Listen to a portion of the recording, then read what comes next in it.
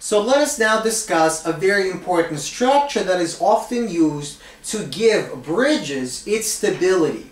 Now, before we discuss what this structure is, let's look at the following situation. Let's suppose we have two rooftop edges and a gap is separating our two edges. And let's suppose that in order to connect our two edges, we simply take a wooden beam and place that wooden beam across our gap to connect our two edges. Now, why is this not a very good idea? Well, for one thing, if we have a very large mass moving across that beam, that mass will create a force, and that force will be concentrated. In other words, that force will act to deform the beam, and that deformation of the beam will create shear stress. And not only that, that beam will also experience tensile as well as compressive stresses. So the stress level in that beam when a mass is moving across the beam will be very high. And if the mass is high enough, the stress will be high. And if that stress level will reach the ultimate strength of that bridge, of that beam can fracture, it can break. So it's very unsafe. Now, what is one thing that we can do to this beam to give it more stability, to give it more structure? Well, we can add something known as a truss. A truss is essentially a system, it's a framework of rods, also called struts, joined together at their ends by pins, in which the rods, our struts, are always arranged in triangles. Now, the reason we use triangles is because triangles are relatively stable shapes. They will not deform very easily when a force acts on those triangles, in the same way that rectangles will deform very easily into parallelograms under shear stress. Now, trusses are used to support beams. In other words, we can use the following beam in this example, and now we add a truss. And this is our truss. This is our framework of struts. So each one of these rods is known as a strut, and these points are our pins. They're positions that connect our two or more rods together.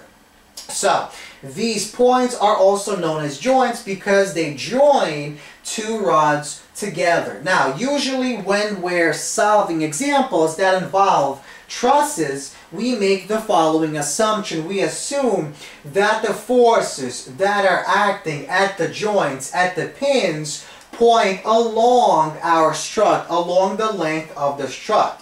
So what we're basically assuming is that each strut is assumed to be massless. That is, the mass of the load that is resting on the beam is much higher than the actual mass of that truss. So we can neglect the mass of that truss. And if we neglect the mass of that truss, there are two types of forces that can act on our strut. We have tensile forces and compressive forces. So whenever we have tensile forces, that simply means that the forces are acting along the length of the rod and point outward.